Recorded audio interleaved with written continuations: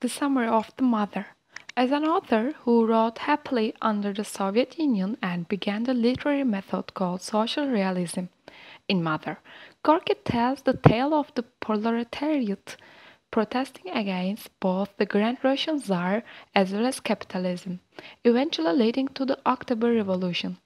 The story focuses on a worker in a factory called Pelaguya who is bent on ignoring the politics of the upheaval in Russia so that she can concentrate on her personal life. Pelaguya becomes a big symbol for the worker who just struggles to live day to day.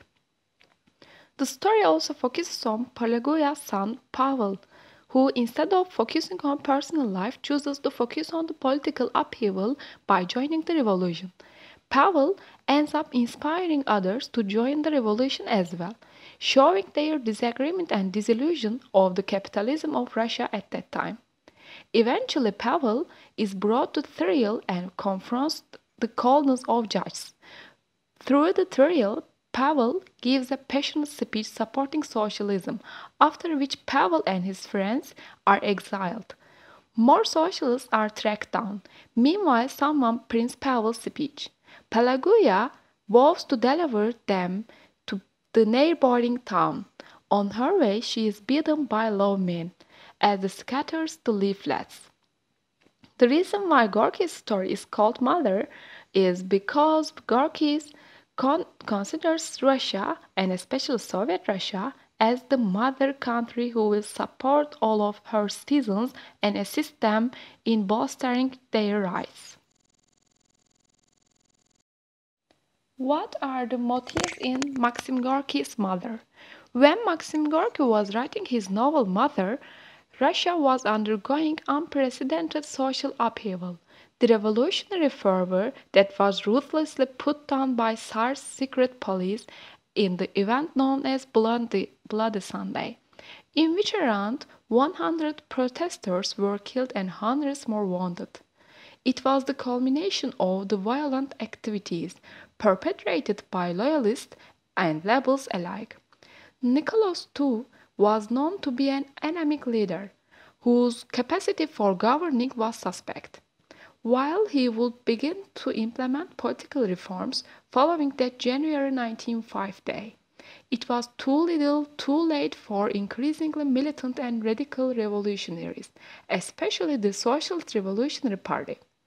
For millions of workers and peasants, the situation remained exceedingly bleak. Gorky's novel was an effort on his part to sanctify the revolutionary movement that would later come to power. The motivating factors in Mother involved the desperate conditions under which ordinary Russians were forced to exist, more a political tract than a well-told story. Gorky's protagonists are noble revolutionaries dedicated to social justice. Early in Part 1, the author describes the dismal conditions of the factories in which the downtrodden workers slaved away for benefit of the moneyed classes.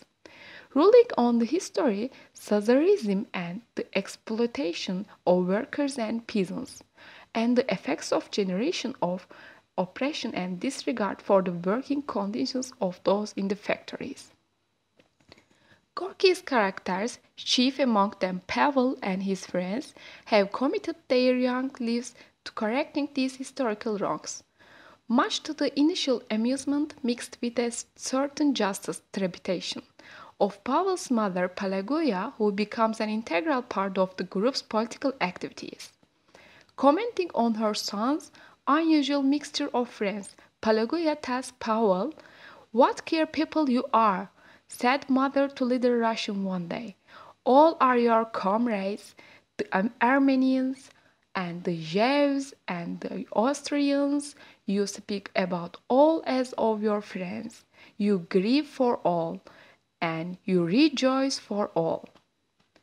Pavel, his mother, and their friends are motivated by the most noble of ambitions. They reject an injustice that permeates Russian society and at great personal risk, continuously strive to improve the world.